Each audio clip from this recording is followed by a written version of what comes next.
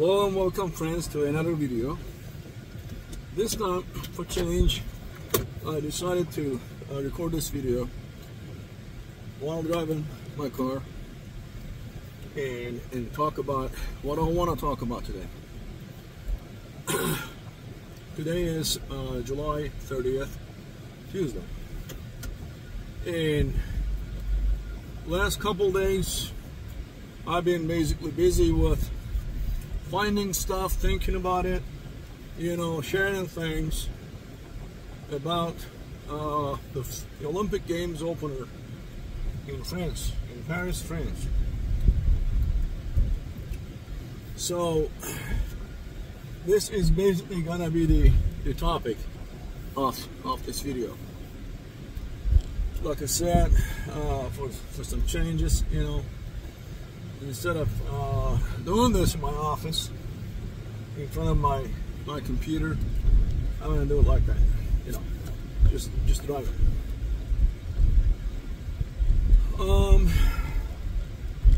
I'm not necessarily going in a particular place. I'm just driving around. I don't know, maybe I go stop by somewhere, a park and around the lake. I don't know. Depends on how I feel. Nothing is planned. You got it? Nothing is planned.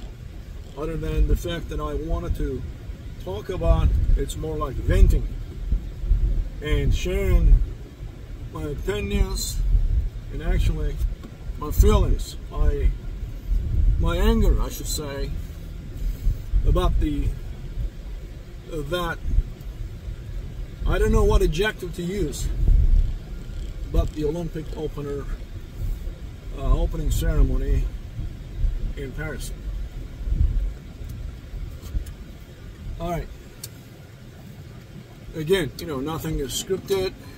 No material is being prepared or whatever.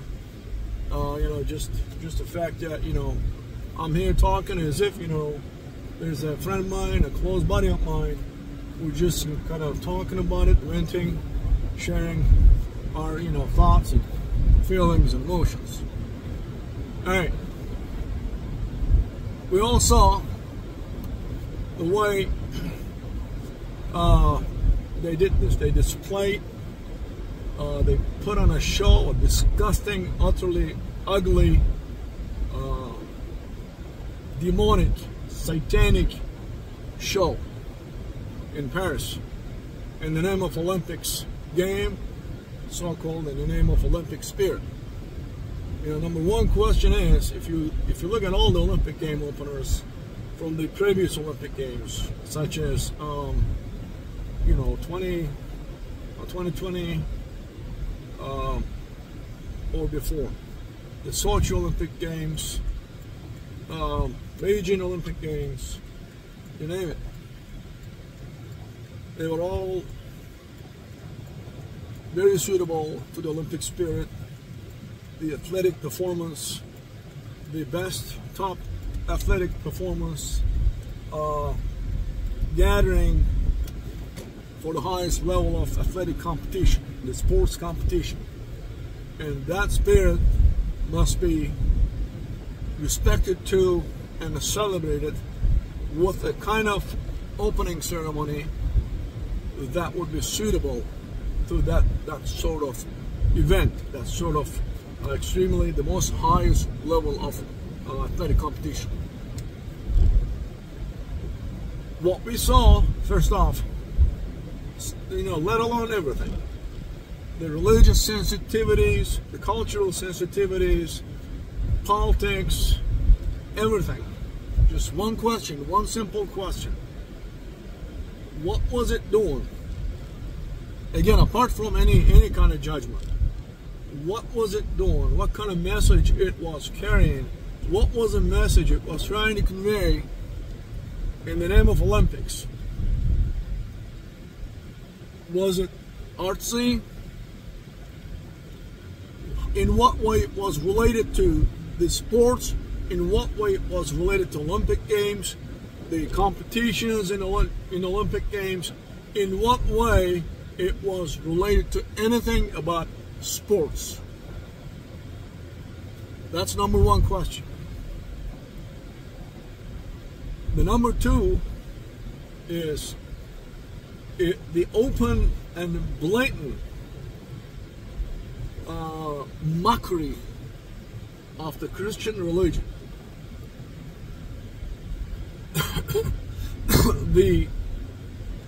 What they did was, it was obviously representing the Last Supper of Jesus Christ before he was crucified.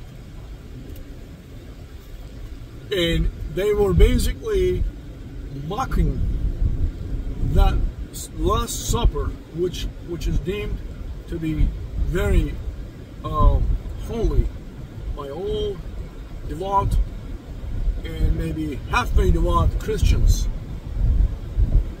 All almost 2.5 billion Christian people globally watched it, and any of them who halfway have a respect for some religious inclinations and beliefs, either practicing devout Christians, or non-practicing yet still respecting the Christian values. These people, billions of them, they were insulted. And the type of insult was not anything that could be covered with any kind of apology, that would be covered with any kind of political maneuvers and manipulations. That was so damn explicit and in-your-face type of insult to all the Christians in the world. In fact, I want to add something here. I am not Christian myself. I officially consider myself deist. I don't necessarily believe or follow any organized religion, and I don't practice any religion as it is prescribed in those so-called holy books or holy scriptures. Although I don't myself personally practice, it never occurred to me in my life, and it will never happen, to go in your face explicitly insulting people who are devout, who are practicing their religion and faith, and making fun of them, being disrespectful of their beliefs, and making a huge, disgusting, and ugly mockery of what they believe in their religious symbols and procedures and religious practices. It's just not me.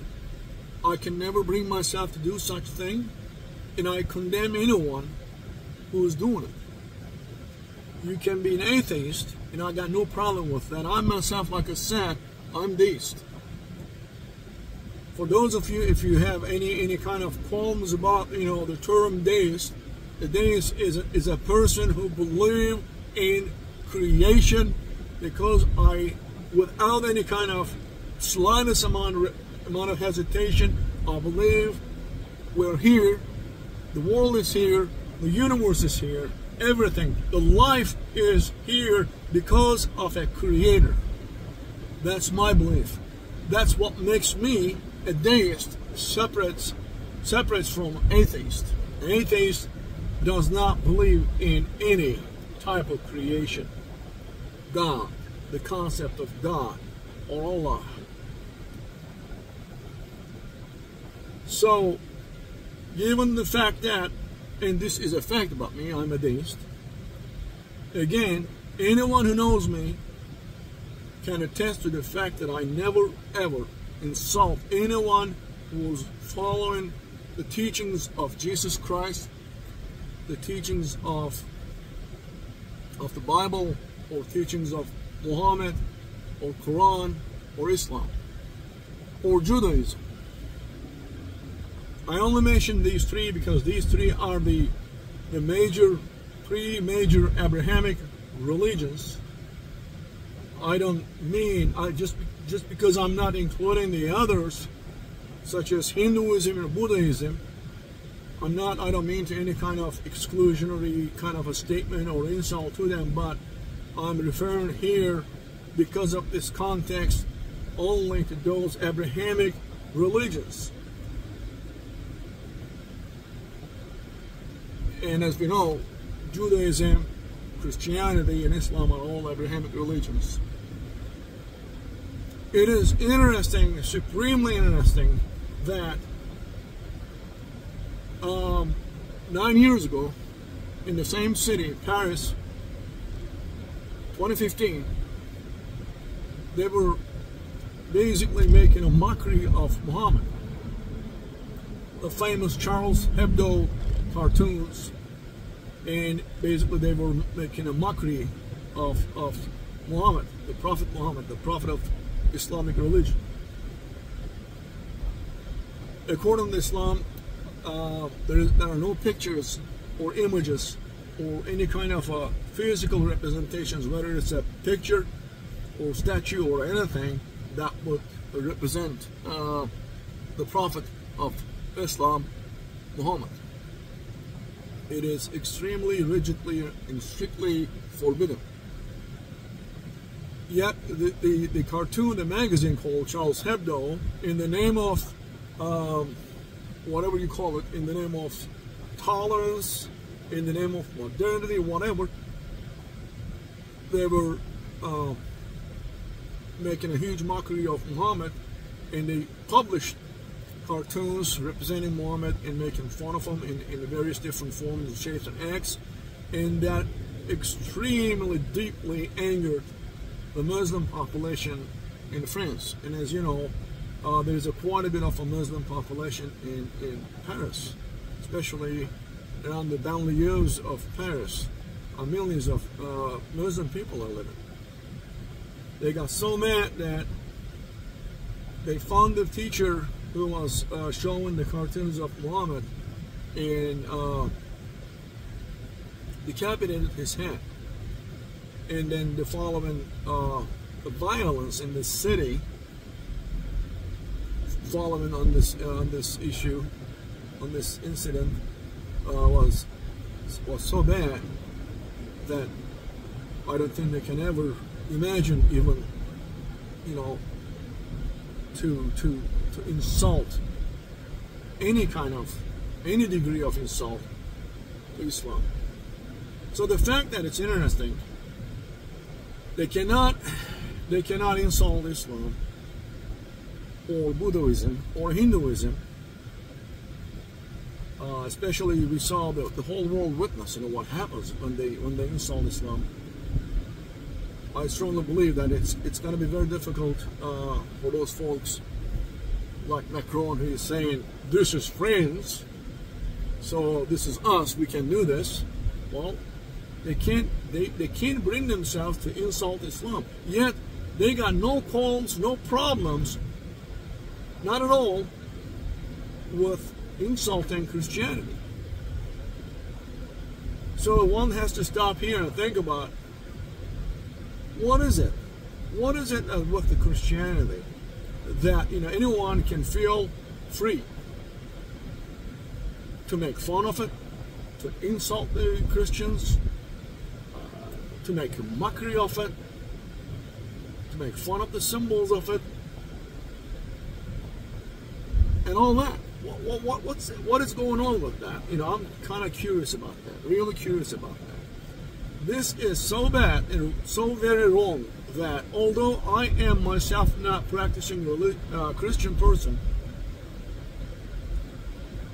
this level of insult should strike through anyone who has respect to any such values. That includes spiritualism.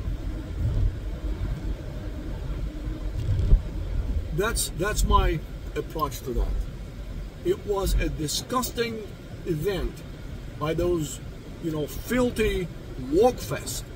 It was nothing but, I call it again, a woke festival. A woke fest with drag queens and LGBTQ type queers and drag queens and gays and some disgusting guy painted in blue dancing with one of his testicles hanging, and next to him a little child scantily dressed little child next to that guy. Now I'm asking anyone what kind of message that they were trying to convey.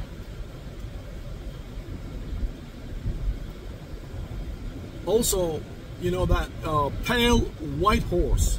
If you notice, all those symbols are actually taken from Bible. The pale white horse is a symbol in Bible. And there was also a gold calf, kind of like a worshiping golf calf. That's also a story, a biblical story, taken out of Bible, a biblical context.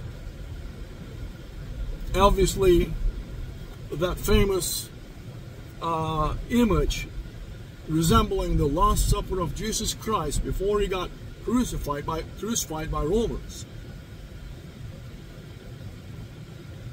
All these things, all these symbols representing the Christian faith are taken from Bible and biblical stories, or biblical context, I should say. Because, you know, I'm saying, if I say biblical stories, I might be insulting actual Christians here without necessarily meaning it. So they're all taken out of the biblical context just so they can make fun of Bible and Christian faith explicitly. There is no room for any kind of confusion. They were making fun of it in your face. And their excuse, their apology, which came next day, was even worse than their own original crime, original act.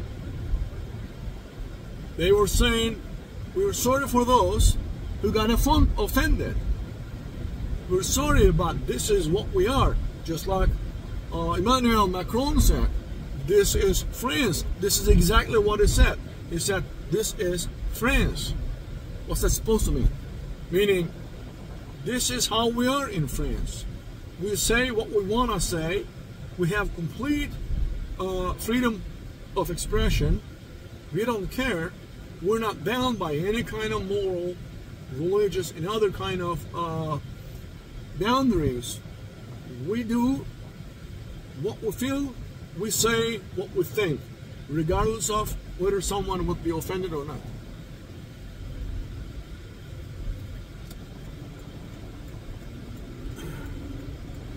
So let me just turn here first. I'll turn back on here. That's exactly what French President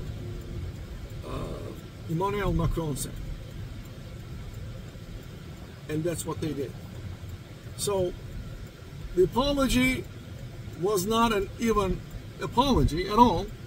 It was it was almost kind of reinforcing what they did. Almost, they appeared to be like they were apologizing. They were saying sorry, but not really sorry. You know, this is who we are. This is what we say. We're backing up. We're not, you know, standing down. We're supporting what we said. We believe in what we did and what we displayed. That was our message. Oh, by the way, if you got offended, we're sorry that you're offended. But, you know, take it or leave it. That's what they were saying. Now, I want to add something else. My intention here is to tie this whole thing, this whole, you know, charlatanship, the whole mockery of this horrible mockery and insult to Christian faith to something else.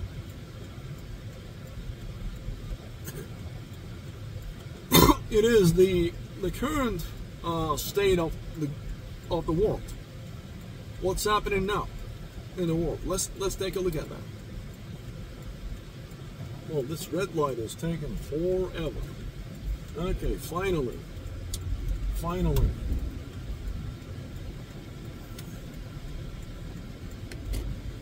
Okay. So I'm going to actually turn. We'll make another turn here in just a sec. Another turn. All right. The global system. And the upcoming New World Order, all these things are going hand in hand to bring what I refer to and what we all hear, the New World Order. In this ideology, if you call it, because this, what we saw, was part of this indoctrination, and yes, it was indoctrination. In this whole game, the globalist elite, which all these people like Emmanuel Macron, for instance, is part of it. European Union, all the European Union members and the rulers of the European Union are part of it. The World Economic Forum, WEF, is part of it. The final, utmost goal and agenda. In fact, you guys probably know what Agenda 2030 is. The utmost goal of the globalist elite is one new world order. That means one government. Again, I repeat, one government with one ruler. Control every single soul on this planet. I repeat, every single soul on this planet. And not only every single individual, every single person, and also everything, every resource, every single natural resource on this planet. I might be touching base briefly what I meant by that, the natural resources, the ownership of natural resources, or maybe I might make another video because it warrants a different video on that. But anyway, I just said that now, briefly. In this setup, in this effort, which has been going for a considerable amount of time, I believe we all are feeling that they're kind of getting closer to their goal, to accomplish and achieve their goals. Things are getting more and more complex, right? The world is getting more of a complex and uglier place to live in. And eventually, they will bring a chaos which is comparable in its destruction on the scale of World War II, because after only a huge disruptions to civilization such as World Wars, World War I and World War II, something similar eventually they will bring to implement the final legs of their plans that will establish on this planet the New World Order, with a single government controlling every single person to the nth degree. There will not be any kind of freedom of anything. Examples are, we all know, cashless society, a new economic system, a new monetary system, which will not be resembling the US dollar. As we all know, the US dollar is now the current reserve currency of the world economic system, and it is being seriously challenged, and that is also part of the plan. So the New World Order, the plan, the New World Order plan has multiple, obviously, multiple faces or dimensions to it. Just like the ones that I mentioned, that those are the economic aspects of it. There is a cultural, religious, political, all those aspects. And what we witnessed with the Paris Olympic Games should indicate us that they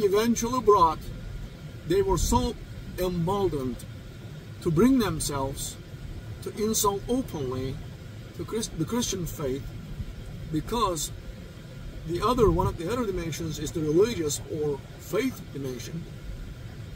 And then their goal is to destroy completely the established religious systems and the faith-based systems, the established organized religions, and create their own religion. And their own religion is something akin to what we witnessed. The drag queens, LGBTQ, and wokeism. And wokeism is an ideology. That's why I've called this indoctrination process. Wokeism is, and has been, for instance, in the United States, has been implemented on all the school system. You know, for instance, you know, trying to convince, asking the kids, like if the little boy, like as young as 5 or 6 years old, if he is wanting to have a sex change through a, you know, irreversible surgery, they say, well, he should be able to go away and go ahead and have it. No problems about it. That is part of it. Now they came up with all these terms, right? The pronouns. They're asking people. I mean, it's in LinkedIn. When you create a LinkedIn profile, a system, the LinkedIn is going to ask you, what are your pronouns? Are you he, his, him, her, they, this, that? There are all kinds of pronouns I don't even care about learning. And they came up with this non-binary gender identifications. And then when you ask people, there are some girls I watch. She's saying, today I feel like a cat. Maybe tomorrow I'm going to feel like a rabbit. So basically, woke people and the woke culture has brought, especially the young generation, to this kind of ridiculously beyond pathetic levels. This is what I'm talking about as their religion. This is the kind of culture and religion of faith that they're trying to implement by eliminating the ages-old religious, organized religious beliefs. That's why they're attacking Christianity, and that's why they chose Olympic Games opening, the French Olympic Games opening in 2024, because they believe their plans are now mature enough to be able to display such acts, because they're very close to their goals. In fact, it's not only my opinion. Charles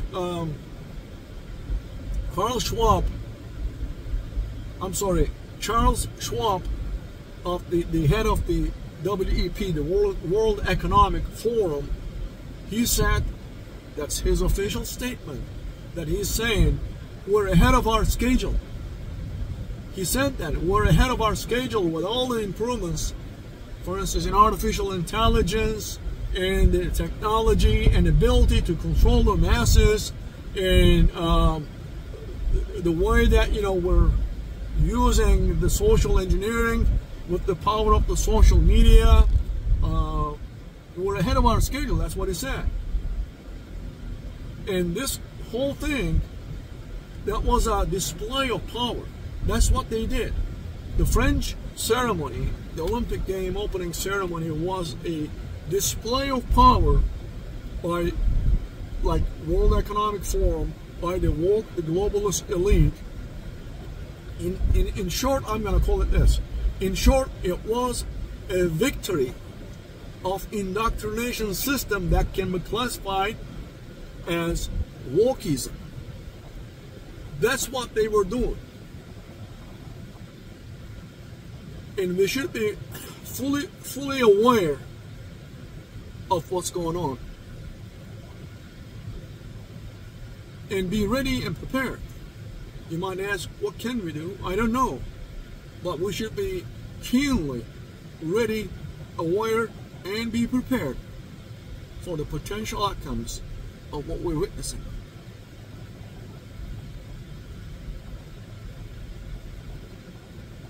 Again, their religion is nothing but LGBTQ, and whatever that represents is their religion now.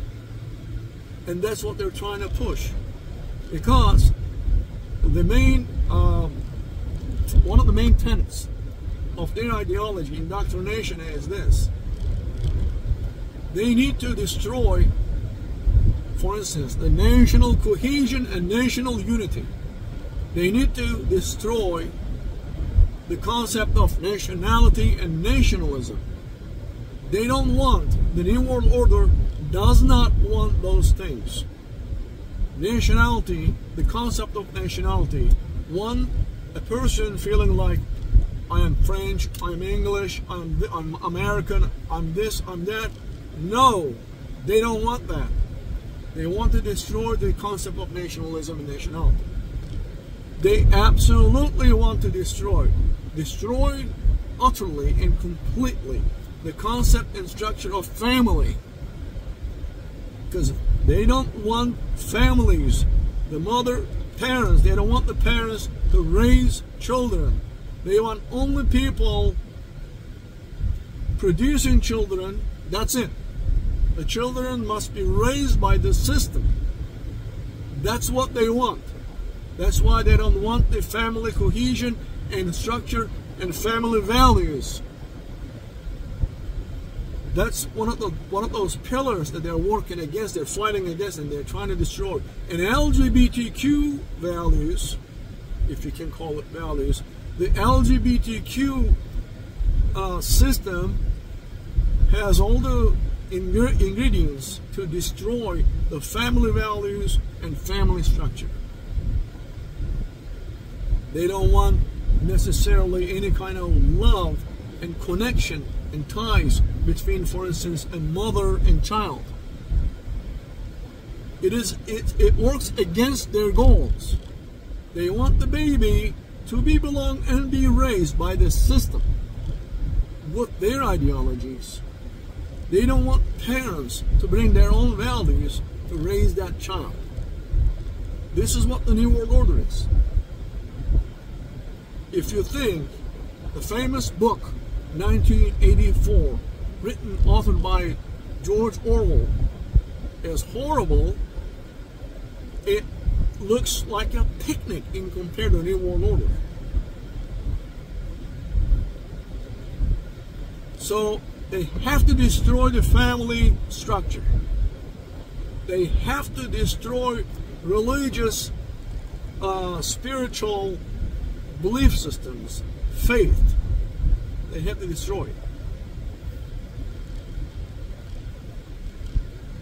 They have to destroy the feelings of nationalism, valuing your own nation, like fighting for your own nation, flag, national values. They absolutely want to destroy all these. These are the cultural aspects, cultural and moral aspects of the New World Order. In economic aspects, again, I might have another video which I will try to be a little more detailed. But there is also obviously a very strong economic attack or system change is coming up to be able to establish the New World Order. I don't know what adjectives you can use. I'm having difficulties to find the correct or proper adjective to describe the how dire, how sad, how pathetic, how disgusting that will be for the human beings to live in a world like this. But this is what they're trying to accomplish.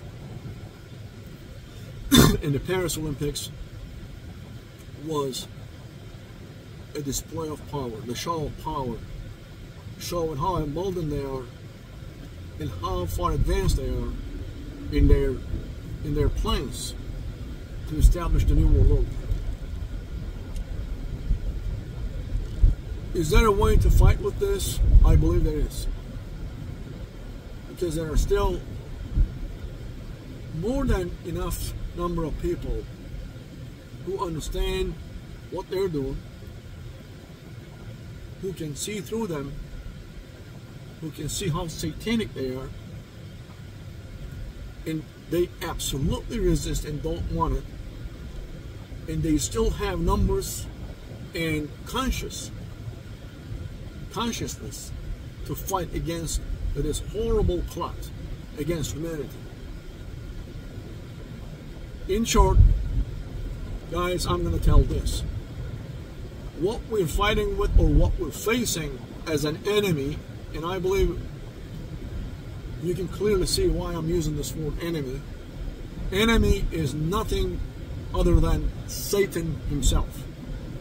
Now, the Satan is operating, it is here with us, amongst us, on this world, and behind all these sick organizations, such as what we witnessed during the Paris Olympic opener ceremony.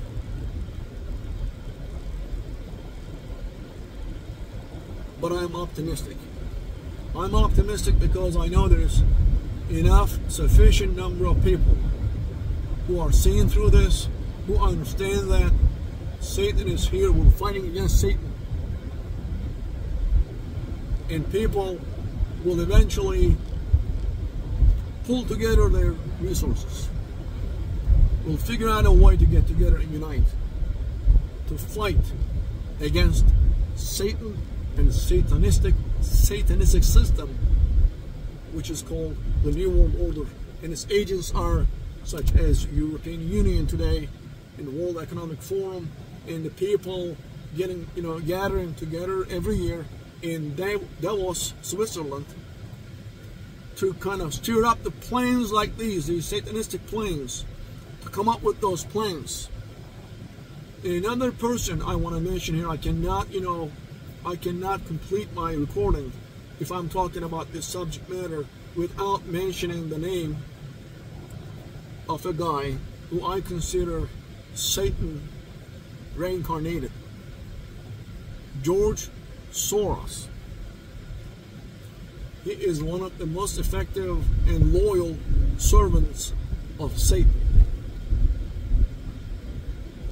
Throughout the world, globally, we're witnessing all these civil wars, civil strifes, orange revolutions, whatever you call it, bloodshed, war, famine. All these are created through his organizations, and he delegates. He's basically kind of like I resemble him to an octopus with huge and lots of tentacles, all four corners of the world, who are behind his organizations to create nothing but chaos. Because their goal is this: eventually, by creating chaos, which they call controlled chaos, this is what they're doing. They are creating a controlled chaos. They're engineering this chaos. They can control it. And basically, they're going to dial it up to the point that people will surrender, will say, enough is enough. There is no more hope. No more hope. And then they will come with a resolution to people, and they will say, if you want to breathe, if you want to eat, if you want to drink water, if you want a little bit of life, then you got to listen to me. You got to listen to the solution that I'm coming up with. And a person who exhausted all his willpower, and he cannot even get up on his feet, completely exhausted and hopeless, and his spirit is totally and entirely broken, he will say, okay, I am willing to listen to you, whatever you say. And then he will say, good. Then he will bring his own resolution. Then he will come with his solution. And he will promise the man peace on earth. He will fix all these problems of the world. For as long as the man listens to his agenda. And that agenda, by doing this, by accepting his agenda, the man will be forever enslaved. His soul will belong to Satan. What they call Antichrist.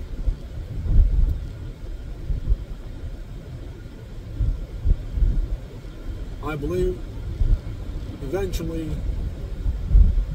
the true Savior will come to the rescue of the world. Because at the end of the day, although I'm a deist, I believe in the Creator, and the Creator cannot be mocked, and the Creator cannot be beaten. He has the utmost and ultimate and eventual power. He is the one who created. He has the final say. That's why I'm optimistic. Alright, I guess I'm going to just turn here.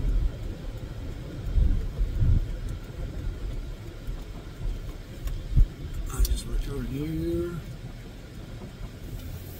and pull in this parking lot because I need to turn around. So, hold on a second.